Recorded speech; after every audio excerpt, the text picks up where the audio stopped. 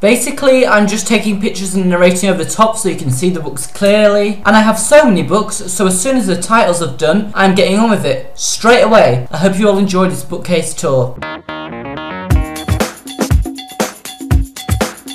By the way, sorry for the black lines at the edge of each picture, it's just like that I'm guessing, so you're just going to have to cope. But if we get on with the actual books, the first book is The Power of Six by Pittacus Law, then The Chronicles of Narnia by C.S. Lewis, The Caribbean by the National Geographic, The Hunger Games Companion by Louis H. Gresh, Divergent by Veronica Roth, Death Note Black Edition Volume 1 by Taika Shibata, The Fault in Our Stars by John Green, Will Grayson by John Green and David Leverthun, The World of the Hunger Games by Scholastic Press, The Hunger Games Tribute Guide by Scholastic Press. Then I have Bleach volumes 1 to 6, and these are in 2 separate bind-ups of 3-in-1s, which are just great. You know, it's a great offer, and they're by Teak Kubo. And then the little book on the end, which I'm not sure if you can necessarily see, is The Lord of the Flies by William Golding. And then on this next section we have the first book in the Lord of the Rings trilogy by J.R.R. Tolkien, and that is The Fellowship of the Ring. Then we have some Redwall books: Redwall, Matimeo, Martin the Warrior, The Long Patrol, The Bellmaker, Outcast of Redwall. I just absolutely love them, and they're by Brian Jakes. Then Emperor of the Field of Swords by Connie Wildham, The Loop by Nicholas Evans, Collins English Dictionary by obviously Collins, and Oxford Mini School Dictionary and Thesaurus. So this shelf is basically the best shelf on my shelf, and it is the Warriors shelf, and all the Warriors books by Erin Hunter, and she is quite simply the best writer ever. She is just so good, her books are amazing. It is a pen name author of 4 authors, and they're just all great, so you know, definitely the best books ever. So the first 4 are field guides, and I have Battles of the Clans, Code of the Clans, Cats of the Clans, and Secrets of the Clans. Then we have 4 super editions: Blue Star's Prophecy, Crooked Star's Promise, Sky Clan's Destiny, and Fire Star's Quest. Then right at the top, I'm not sure if you can see very well, is the French edition of Into the Wild. Then we have some mangas. I have all the Grey Stripe mangas, and then The Rise of Scourge. Underneath all them I have the original series, which is by far the best series: Into the Wild, Fire and Ice, Forest of Secrets, Rising Storm, A Dangerous Path, The Darkest Hour. Moving along, I then have the next 2 series. I firstly have the New Prophecy series, which is probably in my opinion the least exciting for me. I think there's a lot of sort of journeying and stuff in there, making it not as good, but it's still really good like all the books. So we have Midnight, Moonrise, Dawn of Starlight, Twilight and Sunset. Then is The Power of Three, which I did enjoy: The Sight, Dark River, Outcast, Eclipse, Long Shadows and Sunrise. I thought that the last 2 books in the Power of Three series, Long Shadows and Sunrise, were just fabulous. You know, I love them so much. I thought Long Shadows was ever so dramatic, it was just great. Then to unfortunately end my amazing Warriors shelf, we have the final series, which is called Omen of the Stars. In my opinion, it's probably the second best series after the first original series. So there is The Fourth Apprentice, Fading Echoes, Night Whispers, Sign of the Moon, The Forgotten Warrior, and The Last Hope. And now we start the stacked books area. So the first book is Lord Lost by Darren Shan. Then we have some Gone books by Michael Grant, Gone, Hunger and Lies. Then if we go to the bottom, we have some Skullduggery Pleasant books by Derek Landy, Skullduggery Pleasant, Playing with Fire, The Faithless Swans, Dark Days, Mortal Coil and Deathbringer. Then moving along a bit, I have some Time Riders books: Time Riders, Day of the Predator, Doomsday Code and The Eternal War, all by Alex Scarrow. And then Percy Jackson and the Lightning Thief and Percy Jackson and the Sea of Monsters by Rick Riordan, Clockwork Angel by Cassandra Clare, and I'm actually going to be meeting Cassandra Clare on the 29th of this month, and I just can't wait. I'm actually going with George from this channel, so that is just going to be great. We're both going to have such a great time. If we go to the top, we have some Hunger Games books, of course, by Suzanne Collins: The Hunger Games again, but just with a different cover, Catching Fire and Mockingjay. And this next area of the shelf is also very nice. So if we start right at the top, I have Fahrenheit 451 by Ray Bradbury. Then I have some books by David Clement Davis. I have Firebringer, The Sight and Fell. Then if we keep at the top, the little tiny book up there is Hachiko Waits by Leslie Newman. Then I have The Chronicles of Ancient Darkness by Michelle Paver. I don't have the last book, but you know, I've got all the others: Wolf Brother, Spirit Walker, Soul Eater, Outcast and Oathbreaker. Then if we go right to the bottom at the other side, I have some more Hunger Games books, which are the original covers which I got. So obviously there is The Hunger Games, Catching Fire and Mockingjay. Then I have some Inheritance Cycle books, and like with The Chronicles of Ancient Darkness, I don't yet have the final book, but the ones I have are Arrogant, Eldest and Brisinga. Then I have The Eagle of the Night by Rosemary Sutcliffe. And then the first 4 books in the Medusa Project by Sophie Mackenzie: The Setup, The Hostage, The Rescue and Hunted. And finally the 3 books in the Chaos Walking trilogy by Patrick Ness: The Knife of Never Letting Go, The Ask and the Answer, and Monsters of Men. And now moving down to the next shelf, the first few books I have are Changeling and Changeling Dark Moon by Steve Fiercy, then Invisible City by M.G. Harris, Spanish Dictionary and Grammar, Holes by Lewis Thatcher, and then the Harry Potter series by J.K. Rowling, of course, as you'll already know, Harry Potter and the Philosopher's Stone, The Chamber of Secrets, The Prisoner of Azkaban, The Goblet of Fire, The Order of the Phoenix, Half-Blood Prince, and The Deathly Hallows. Then, if we move along a little bit, I have Watership Down by Richard Adams, Wolf's Angel by N.D. Lachlan, Northern Lights by Philip Pullman, Artemis Fowl by Owen Colfer, Running on the Cracks by Julia Donaldson, and Wilderness by Roddy Doyle. Then right at the top, Skywolves by Livy Mitchell, I Am Number 4 by Pittacus Law, The Book Thief by Marcus Zuzak, and then Give a Dog a Home, How to Make Your Rescue Dog a Happy Dog by Graham Sims. By the way, I'm sorry that picture's quite blurry. I'm kind of assuming that my hand was just a bit shaky at the time, and I didn't actually realise when it showed me after I'd taken it on the camera that it was quite blurry. I'm really sorry about that. And the next picture isn't actually that good either, actually. A bit of the bottom was cut off, but it doesn't really sort of impact on what you see anyway, so it doesn't really matter. But if we start right at the top, I have the first 3 books in the Cherub series by Robert Muchamore, and I have The Recruit, Class A and Maximum Security, Eon Rise of the Dragon Eye by Alison Goodman, Warhorse by Michael Morpurgo, Dragon Rider by Cornelia Funk, Oxford Paperback Thesaurus, Silverfin by Charlie Hickson, Ravensgate, Evil Star and Nightrise, all by Anthony Horowitz, Lion Boy by Zizou Corder, The Hobbit by J.R.R. Tolkien, Oliver Twist by Charles Dickens, Easy Learning French Verb by Collins, French Dictionary and Grammar by Collins, The Secret Passage by Nina Borden, Black Beauty by Anna Sewell, The London Eye Mystery by Siobhan Dowd, and Tunnels by Gordon and Williams. And these next books are basically just boring school revision books, so let's just move straight on away from these. And then some DVDs and PC games, so I have stuff like Dancing on Ice Tour, The Sims 3 Pets,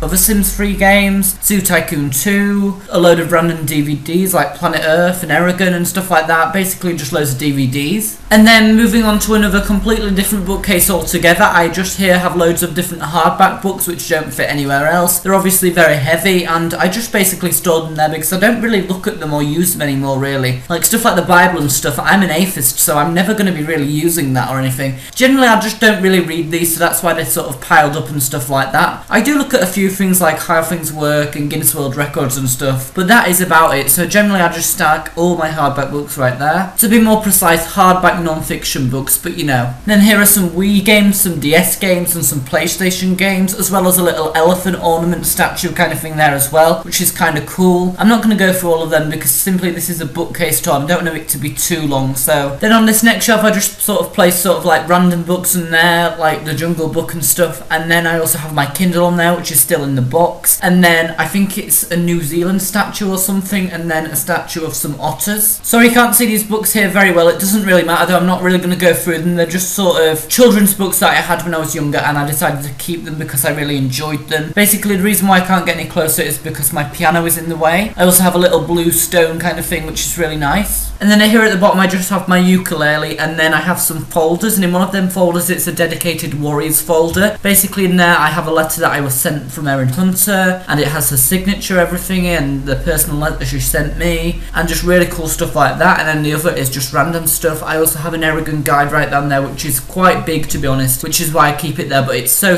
good. It's really informative and it has great pictures in there. Finally, look at my beautiful Hunger Games posters, which I absolutely adore, and I guess that's generally just about everything. So that was my bookcase tour. I know it was pretty short to be honest, but that's just how it is, I'm guessing. I hope you all enjoyed. I hope everything was concise and compact. Don't forget to tell me what you think in the comments below, and I'll see you all again next week.